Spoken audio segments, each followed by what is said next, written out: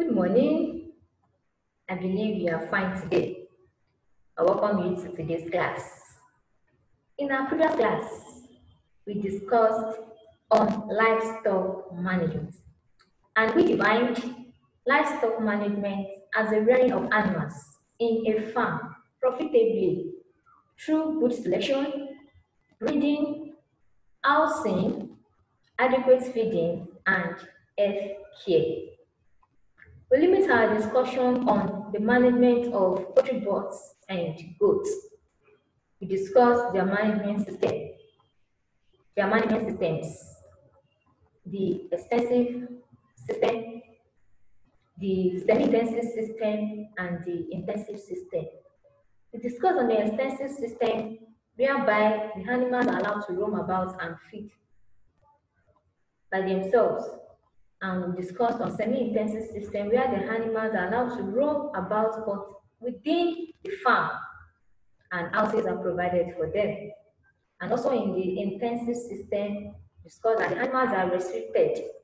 They are kept in their house. They are confined in the house and feeds, water, and health care be given to them in their house.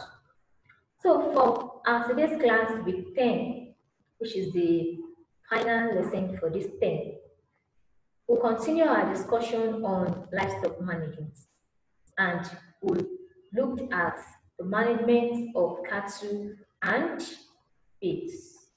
Of cattle and pigs. Now, before we move on, let's see our learning objectives. So, livestock management continued is our topic for week 10, final class.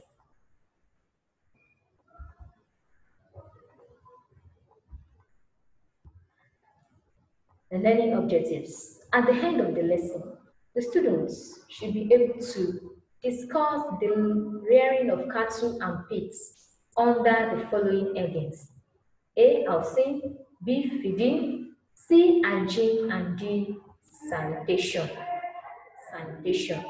Now, let's see the cattle. Cattle belongs to the group of animals known as bovidae. They are ruminants. I believe you remember what ruminants animals are. They are animals that have 4 stomach compartments. So cattle, they are ruminants with hollow horns and hubs, having an even number of toes. They have horns and they have hubs on their leg, and they have an even number of toes. Now let's see the breeds of cattle. We have 3 main breeds of cattle. The beef cattle. They are cattle with the ability of producing meat. They are only reared for meat production. And the examples are, we have the Kuri, Red Bororo, we have the Rahachi, etc., among others. Then number 2, we have the dairy cattle. These are reared mainly for milk production. They are cattle that are reared for milk production. They are capable of producing milk. Examples are White Fulani, Kerry, Dexters, among others. And number 3, we have the dual-purpose cattle. These cattle, they are capable of producing both meat and milk. They are capable of producing both milk and meat. And the examples are Azawa, Muturu, Wadara, among others, etc. So these are the 3 main breeds of cattle: the beef cattle, the dairy cattle, and the dual-purpose cattle. The beef cattle are mainly reared for their meat. The dairy cattle, they are mainly reared for producing milk. And the dual-purpose cattle, they are reared for producing milk and meat. So they can both produce milk and meat. I believe you are following me. Now, let's see the cattle management system. There are 3 main management systems in cattle. We have the extensive or free range system, We have the semi-intensive system and we have the intensive system. Now, under the extensive or semi or free-range system, under the extensive or free-range system, here the cattle are allowed to roam about, to graze about, to move about. They are allowed, they will find food by themselves, they will fend for themselves. And under semi-intensive system, the cattle are allowed to roam about also, but within the farm. Within the farm, and houses are provided for them to rest or to sleep at night. And also we have the intensive system. Here, the cattle pen or store are provided, and the cattle are restricted. They are not allowed to roam about. They are restricted in their house, and feed will be provided for them. And also feed, water, and also health care will be given to them. In the other system also, health care will be given to the cattle. Now, let me give you the picture of an extensive system. This is an extensive system of rearing cattle. You can see the cattle, they are grazing on the grasses.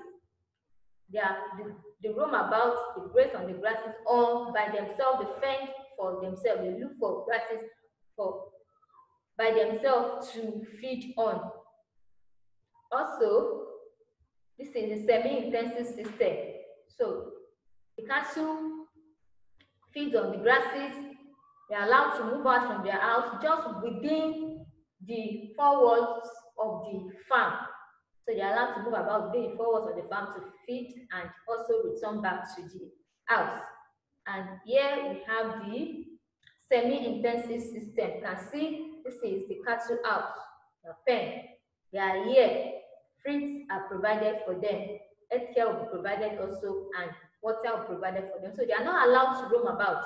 They are not allowed to go anywhere. Just they are inside their house and they'll be taken care of here. Feed and water will be given to them, as you can see, as they are here. Now let's continue. The housing. How the house of cattle, their pen or store, how it can be constructed is what we are about to discuss. Open shed with thatched roof made of strong timbers, posts, and railings is provided as housing for cattle in some areas. So in some areas, the open shed with thatched roof, that is shrubs, will be made with their house. And timber post railings are used as their house in certain areas, especially in the village. This kind of housing system is used. But in modern animal husbandry, their house will be built with cement, and the floor should be made of concrete to enhance easy cleaning. Then the roof should be constructed with galvanized roofing sheets. This is normal roofing sheets for durability. A roofing sheet that will last long, that can withstand both sun and rain for a very long time, that is durable. So this is the house that can be made in modern animal husbandry. Now let's see feeding. Cattle being ruminants. Ruminant animals that have 4 stomach compartments. You can see their mode of digestion is unlike the non-ruminant animals. So cattle being ruminants, they feed mainly on roughages, and roughages are legumes and grasses. Now, they feed mainly on roughages because of the stomach, of the nature of their stomach. So also cattle can be fed on concentrate feeds. Can be fed on concentrate feeds as a mixture of various grains. Feeds that are being prepared under hygienic condition in the food industry. So they can be fed on concentrate feeds, grains, and other artificial minerals and vitamins together, branded together, and they are being packed in a bag. It can be used to feed the cattle. So These concentrated feeds provide the required nutrients in their diet. The concentrated feeds, they are just like a man-made feeds prepared in various minerals and vitamins proportion together, branded together, prepared in the food industry under hygienic condition to be fed with the cattle. So cattle can feed on refuges on their own, grasses and legumes on the farm around, just like the Fulanis that move their cattle around, the nomadic farmers, the Fulanis, they move their cattle around. So those cattle feed on grasses and legumes. And also cattle can be fed on concentrate feeds. Let's move on. Let's see the health care and sanitation. Number one, the houses should be cleaned regularly and care for the cattle by cleaning their house regularly. So the houses should be cleaned regularly. Regular interval, the houses should be washed, disinfected, and cleaned. Also, vaccination should be given to the cattle against diseases. Regular vaccination should be given to the cattle. Regular vaccine, rather, vaccine should be given to the cattle. Vaccination should be carried out regularly. So, vaccine should be given to the cattle. Vaccines and drugs should be given to the cattle regularly to fight against diseases. Number three, any sick animal should be isolated and treated urgently.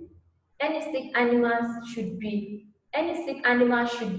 isolated from others, should be separated from others so that the disease will not spread to others.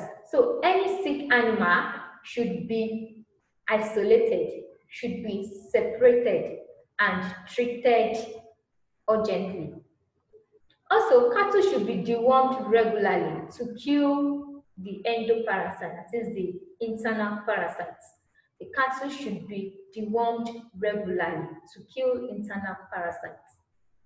Then the pens, their feeding equipment and watering equipment should be done regularly. That is, they should be cleaned, be cleaned daily. So the cleaning of the pens, watering and feeding equipment should be done daily.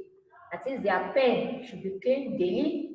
Their watering and feeding equipment should be cleaned daily to avoid contamination. So these are the measures that can be taken so that the cattle can be in an healthy disposure. Healthcare and sanitation of the cattle. Number one, the houses should be cleaned regularly, as we discussed. Regular vaccination should be carried out against diseases.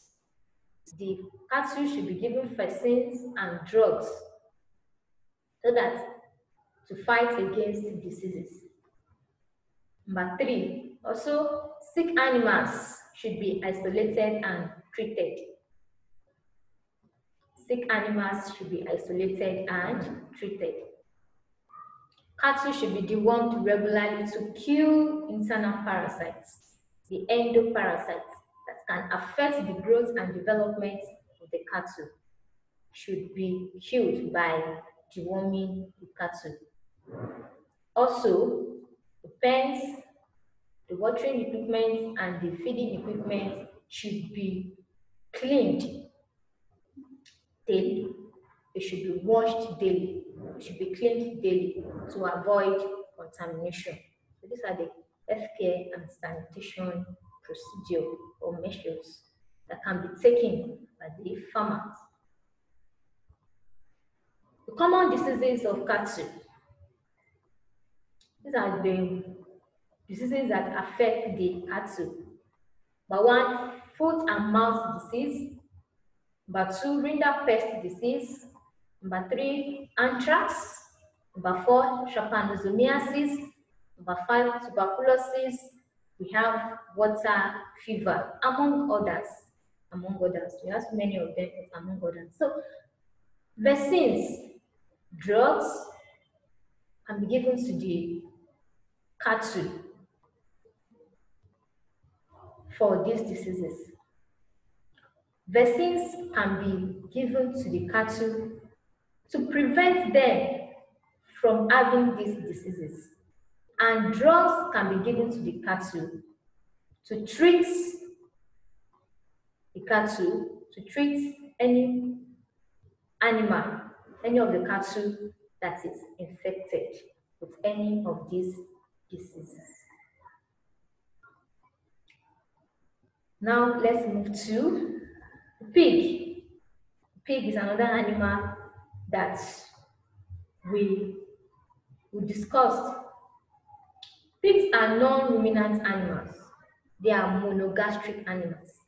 They are non-ruminant animals. That is, they have only one stomach. And they belong to the family Suidae. They belong to the family Suidae. Let's see the breeds of pigs. We have the large whites, the large black, West African dwarf pig, Poland, China, Chester whites, American landrace, Cambots, we have Duroc Jersey, among others. These are just few breeds of pig, among others.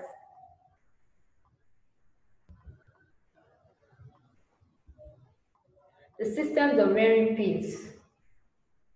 This system is common to all livestock. We have the extensive system, semi-intensive system, and we have the intensive system. The intensive system, also known as the free-range system. Here, the pigs are allowed to roam about, to feed on their own. House may be provided for them. In semi-intensive system, they are allowed just to feed within the four walls of the farm. Within the four walls of the farm, and houses are provided for them to sleep at night. Intensive system. They will be restricted. They will not be allowed to move out. They will be inside the pen and feed together with water, and also healthcare services provided for them. So these are the three main systems of rearing pigs.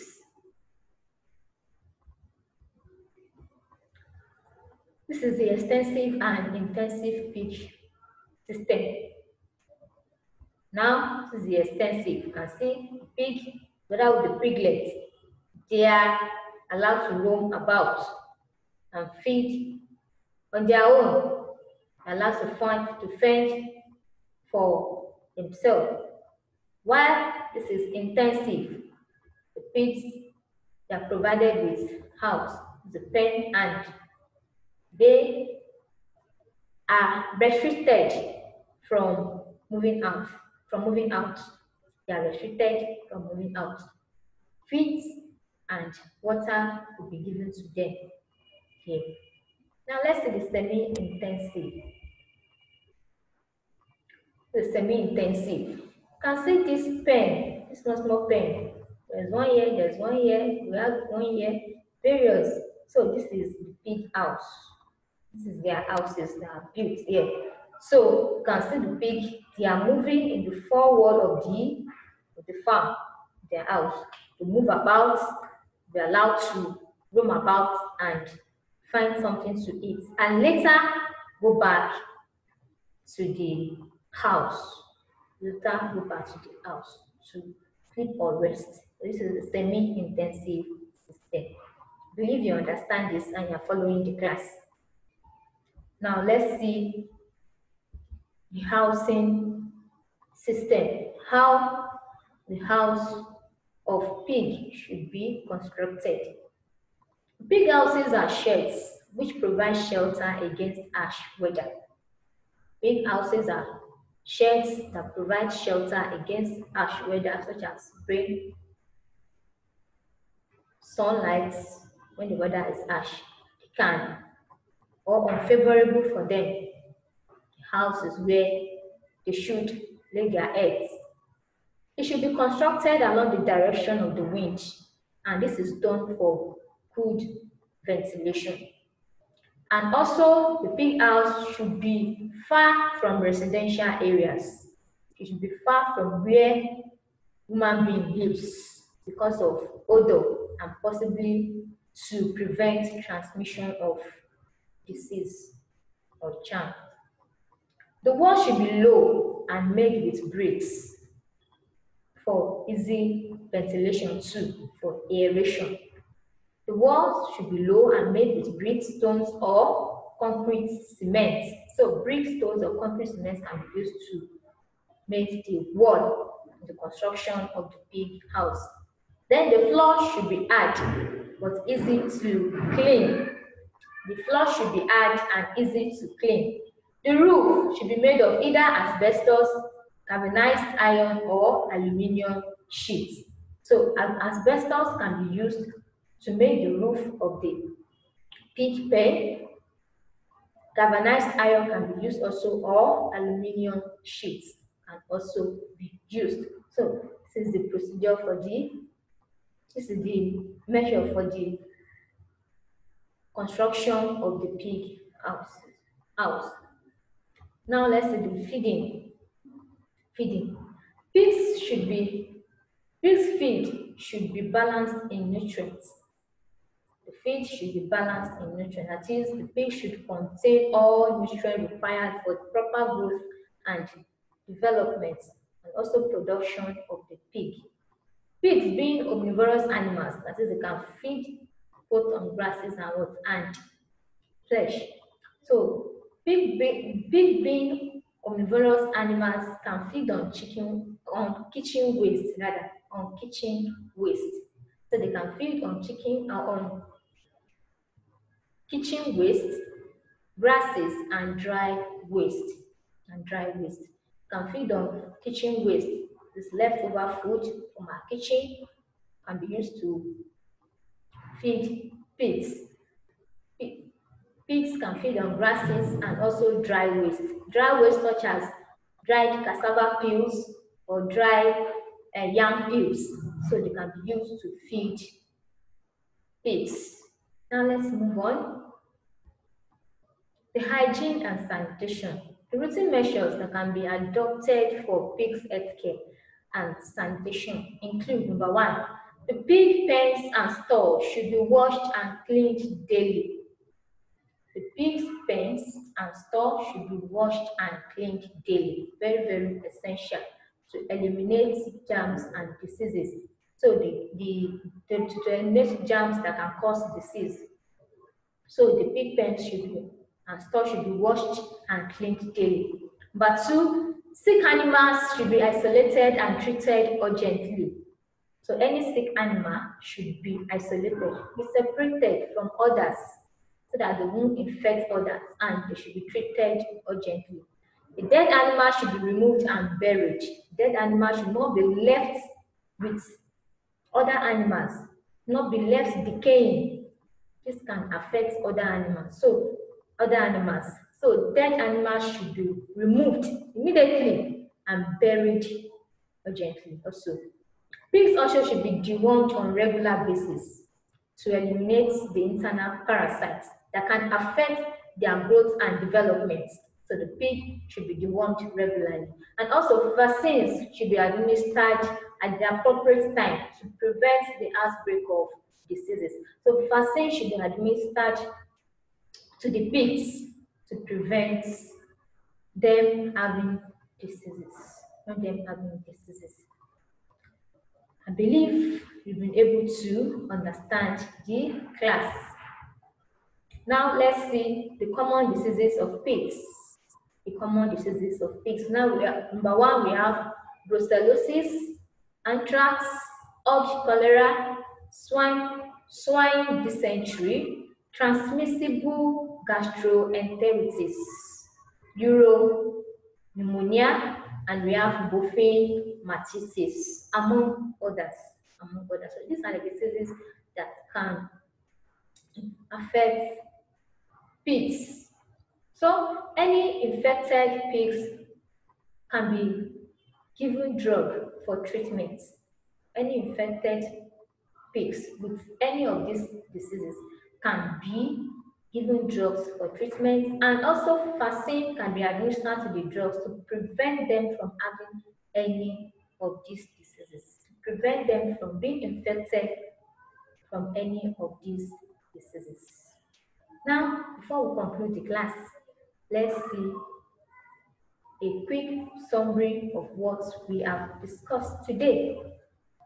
We've discussed on the rearing of cattle and pigs, and we've seen the breeds of cattle, the beef cattle, the milk cattle, the dairy cattle rather, the dairy cattle and the dual purpose cattle. And we discussed that the beef cattle, they are reared for the production of meats. The dairy cattle, they are reared for the production of milk.